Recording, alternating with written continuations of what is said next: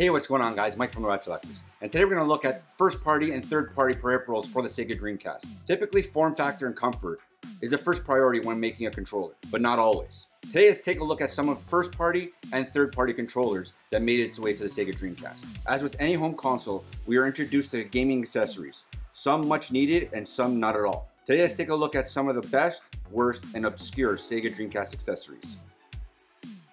As with any console, you are greeted to the first-party entry of accessories.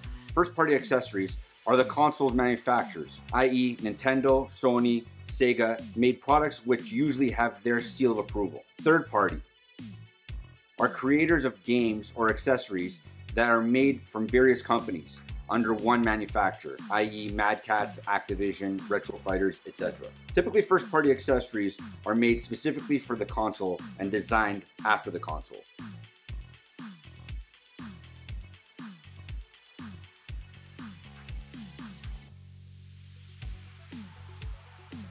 Sega Dreamcast first-party controllers came in various colors and sizes, from light guns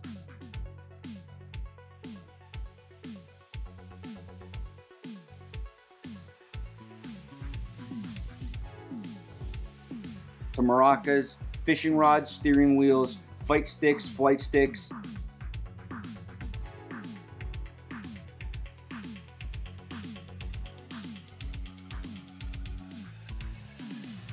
keyboards and mouses.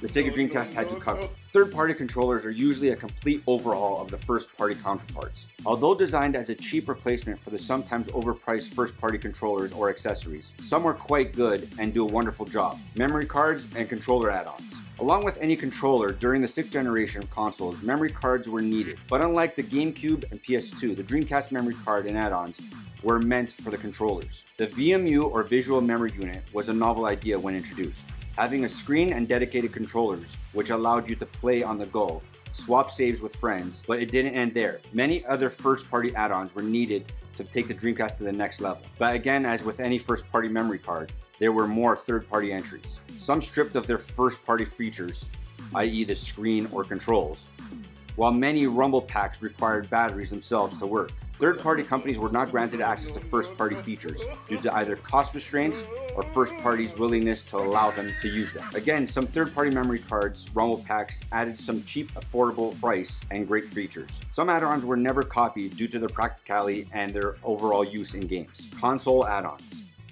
Some console manufacturers have plans for console-specific add-ons in the future. Some that were never made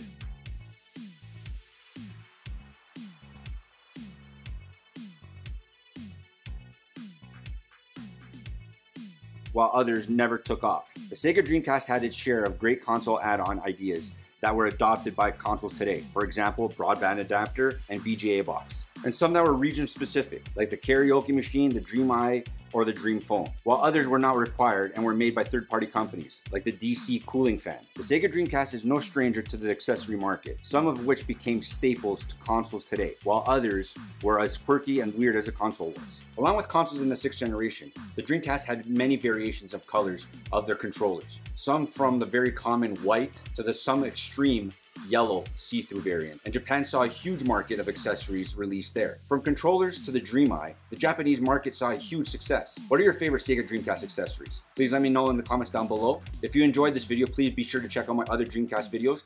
I post them almost regularly. Please like, comment, subscribe. Thanks guys.